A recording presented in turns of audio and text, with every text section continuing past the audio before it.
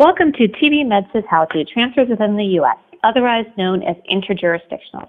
In the next couple of minutes, I will run through an example of how we have integrated interjurisdictional notifications, IJNs for short, with MEDSIS. MEDSIS, as you know, is a homegrown Arizona surveillance system. In contrast, IJNs are national. They are a product of the National Tuberculosis Controllers Association. The form, as well as details on how to use it, can be found on our website. So I'm now going to go ahead and take you to that website, and it is right here. Hang on just a second. Okay, so here you can see that this is the National Tuberculosis Control Association website. The resources, if you go over to it, there's interjurisdictional transfers right there. And now you can see where the forms are at. And you can also see there is a video walkthrough on how to use the forms as well. So the first thing that you're going to do, let's say you have a patient with tuberculosis who's moving out of state, but they're still within the U.S.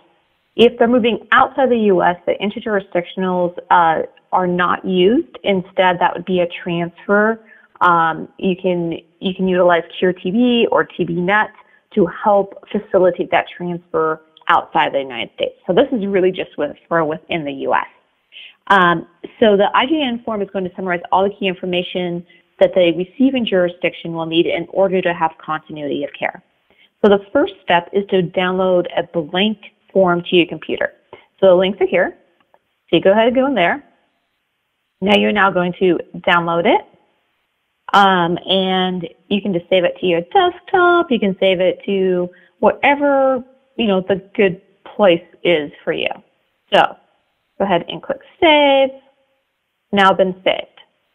Now what I like to do is I close the web browser to make sure that I don't accidentally fill this out. Because if I fill out this form and if I fill it out online, you cannot save the information. You're going to lose all the data. So I like to go ahead and I am going to go ahead and close this form out. And then you'd be going to your desktop. I'll go ahead and move it right over here. And this is what you would go ahead and you would fill out. So you'd fill everything out here. And I conveniently have already filled one out for you.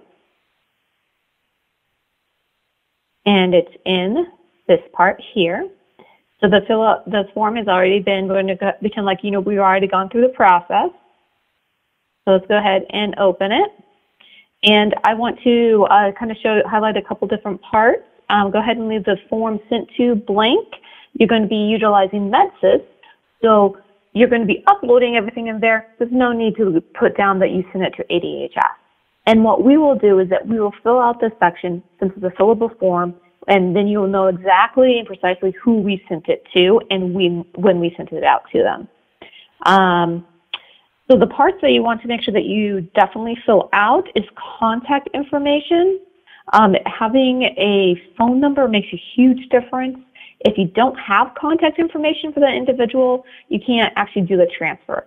It is possible for us, to do like a special notification to another jurisdiction, just to give them a heads up without the new address, but it's not going to be a transfer, if that makes sense. So you really need to have the phone number, really need to have like where they're going to. And then the nice thing is at the top, it says which section you're going to be filling out. So for an active or suspect TB, it's going to be section 1. You do not have to fill out the sections 2, 3, or 4 unless those things applied. So what is the next thing that we want to do? RVCT number. So if you don't have it, you're going to find the RVCT number in MEDSIS. It's assigned by ADHS. If you don't happen to have it, leave it blank. We'll go ahead and we will fill it. We always make sure that we include the year and the state as part of the complete RVCT number. And then for additional information, you also want to fill out section 5 for anybody that's on treatment. Additional information, you can like summarize some stuff in the comments, but there's going to be other things that you can upload to MEDSIS And you want to think about the golden rule. What is it that you would want if you were the receiving jurisdiction for this individual? So include all of that in MEDSIS, and I will show you how to do that. So the next thing that you would do is that you would save it. You can see I've already saved it. Actually, let me go ahead and make one slight change. They're fluttery. They flutter. Okay. So, and now you can see you save it. And I like to keep a master form so that you have a blank one. But if you, like, you're going to want to have to clear it every time that you start it, because you don't want to accidentally give like the wrong information and have like a mix of two different patients on one form. So maybe when you save it, you're just going to rename it as the person so it's kind of clear to you. You might do something like putting their names in. Just make sure you keep like the IJN part the same, because we do use the IJN to kind of notify, like it's a good way for us to be able to immediately know that that's an interjurisdictional form. So go ahead, IJN form, Tinkerbell. Okay, so there it is. So what do you do now? Well, now you're going to go to MEDSIS, and I have MEDSIS training open. As you can see, this is not a real case. Get to the cases. So they already have a MEDSIS case entered, so it's really simple. Go to the attachment section. You're going to do a new attachment. If you happen to have it already open, you can drag and drop, or you can browse. So it's in this folder.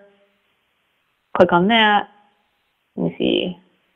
IJN form to Neverland. Click Save. There you are. It's an attachment. Anything else you wanted to add, you just go ahead and add there. And then the very last step is that you would just go ahead and email ADHS TB program, use the MEDSIS ID number, because you can see that nobody's going to know that 20-2786086 is associated with Tinkerbell. So there's no need to use secure email. Just shoot us an email at tb@azdhs.gov. Let us know that there's an IJN that's been attached to that, and we will take it from there. We will put a note in when we, what we did and who we talked to at the other state. And so, like, MEDSIS will continue to live there, and you have all the documentation. It's a good communication tool. So let's go ahead and flip the roles now and pretend that you are now the receiving jurisdiction. So you might say, when do I have to fill out forms? Well, this IJN flowchart, the IJN protocol that Amanda put together, you can see that your sections are in purple. And this kind of is, this video is going through like how to do this, purple box. And on page 3 of this, it says, when would you expect to send follow-ups or receive follow-ups? So for a case, within 30 days after final disposition or movement out of jurisdiction. So we're going to keep this simple and just say that this person completed treatment. We're going to say that Tinkerbell is done. So how would you do that? Well, it's basically the exact same thing that you did with the other one. You are going to go to the website, download the follow-up form. Go ahead and download it. You can save it on your desktop. Let's save. Go ahead and close this out so you don't accidentally fill out the wrong form and then have to repeat everything, because that is not fun. I have done that before. I'm going to go ahead and make this small. So the IJN follow-up form, I'm going to stick it over here. You would then, you'd be able to like rename it, practice, and then you would fill it out. So you click on it, fill it out. I have already filled one out. I'll go ahead and close this one out too. Underneath the how-to. And you see that you can just rename the very bottom part of it, follow-up form, Bell, Tinker, Ah, yeah, I totally misspelled her name the first time, huh? Ticker. Okay, so there she is here, Tinkerbell. And again, you don't have to put down that you sent it to us. You can put down that's the final. When did they complete? Yeah, completed 26 weeks of DOT on 7/3/2020. Okay. Click Save. And then you would do the exact same thing. Just go into MEDSIS, do the attachment, new attachment, browse there, click on the follow-up form, and that is it. Form completed treatment. So just put whatever you think would be helpful in the comments. As long as you have that IJN follow-up form at the beginning as the title, that's really all that we need. But it is nice, you know, like we appreciate having the comments if it is helpful for us to find in the attachment. You can also put notes in the notes section as well. That's why I would say that, you know, that I spoke with Peter Pan, who confirmed receipt.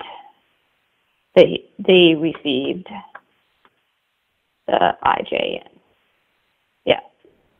Okay, so that is it. If you ever have any questions about IJNs, you know, just go ahead and contact us again at tb@azdhs.gov. We know sometimes it gets a little bit complicated, but thank you very much for listening.